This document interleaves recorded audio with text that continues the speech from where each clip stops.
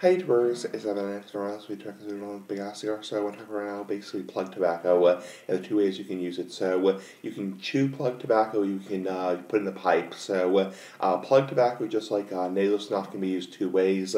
Like you can sniff dry snuff, or you can rub it on your lips. So basically, plug tobacco when you smoke in a pipe is very high in nicotine generally. So it is a rope or a plug, and you will smoke it. So generally very moist, and you have to cut it with a cigar cutter or a knife. And then when you chew plug tobacco, I don't know from experience, because I've never chewed tobacco in my life, but I've heard it's very tough, like almost like peanut brittle. So anyway, big ass cigar for life. Bye.